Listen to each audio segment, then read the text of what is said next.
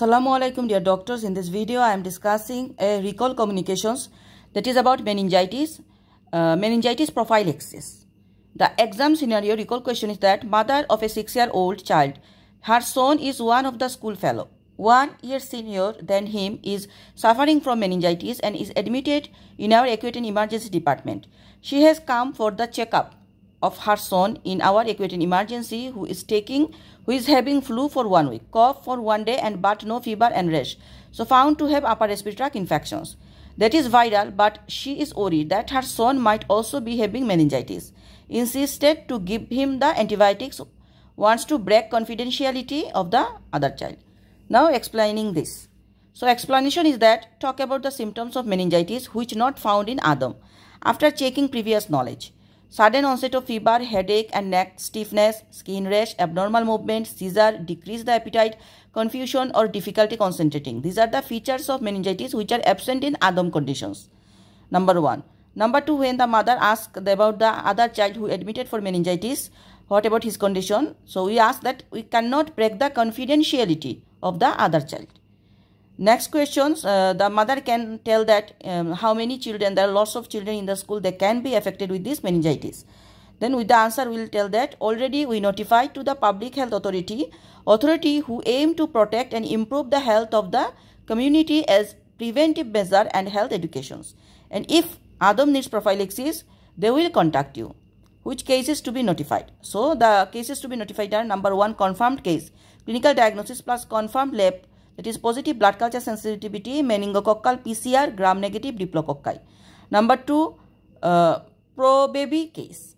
So, pro-baby case clinical diagnosis plus some lab, but the consultant and microbiology suggest meningitis. Possible case, clinical diagnosis, positive lab in non-sterile area, but consultant and microbiology don't support meningitis, will not be notified. Then mother can be asked that who are the close contact person who can take this preventive measure, the prophylaxis.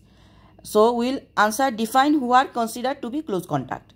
People living in the same house, prolonged contact to with a case, students in the same university or class sharing food or materials, transient time of exposure but childminder who take care of the child, contact with his secretions or large particles like the health workers. They will not require prophylaxis if wearing a surgical mask or used closed suction or circle of close contact.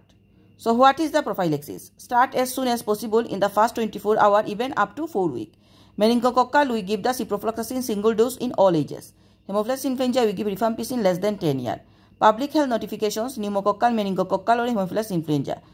Now special messages. Which special message we give? No need for antibiotic. It has many drawbacks and we do not give it if he don't have the indication for it. But he has at any time Adam the symptoms, you should contact medical advice urgently.